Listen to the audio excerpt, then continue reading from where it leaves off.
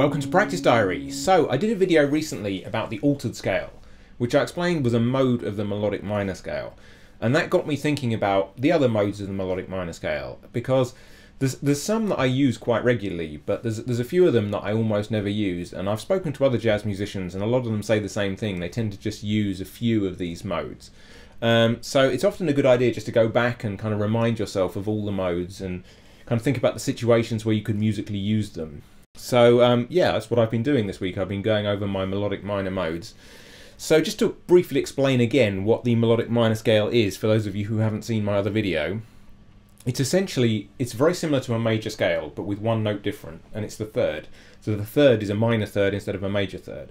So if I'm in the key of D, I'm going to work in the key of D here. So D melodic minor would be D, E, F, G, A, B, C sharp, D. Now that's just one note different from a D major scale, which would be D, E, F sharp instead of F natural. So that's all it is. That's the only difference between a major scale and a melodic minor scale. But that one note difference gives you a whole new set of modes. So you've got 7 modes that you could potentially use from the melodic minor scale, and they all have kind of their own sound. So the first mode would obviously be the melodic minor itself. It would be, and that's actually a really useful scale to use. So that would be a great scale to use over, say, a D minor 6 chord. That would work over a D minor 6 or even a D minor with a major 7.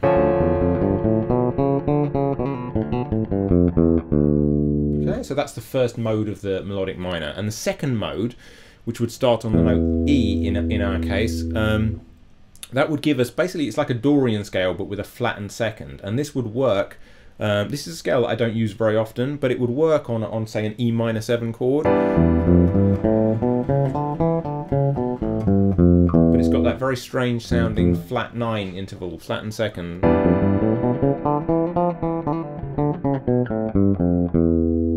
Anyway, so that's the second mode, and the third mode would sound something like this.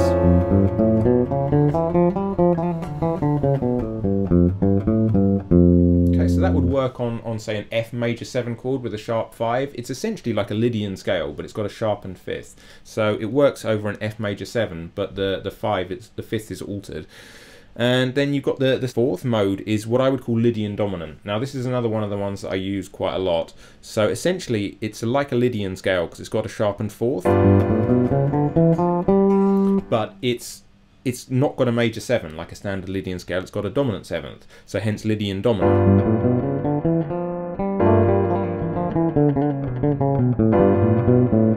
Now that's a useful scale to use on 7th chords. It's a bit more interesting than just playing a kind of mixolydian scale.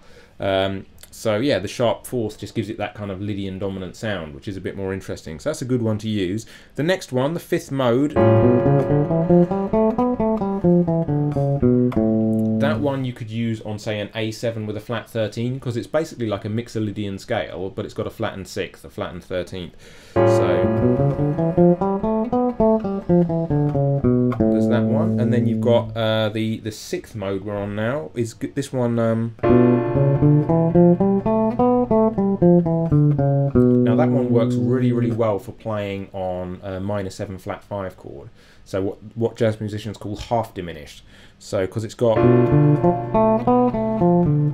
the notes of a B half diminished arpeggio there. So root, minor 3rd, flat 5th, minor 7th.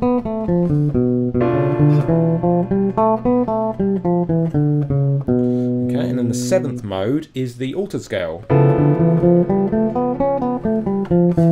So I already did my video about the altered scale, so you can check that one out if you're interested. And then that takes us back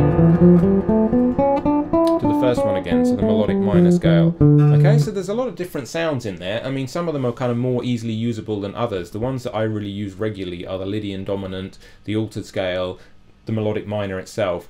But there's plenty of other cool sounds in there which I'm going to be working on and trying to incorporate into my improvising.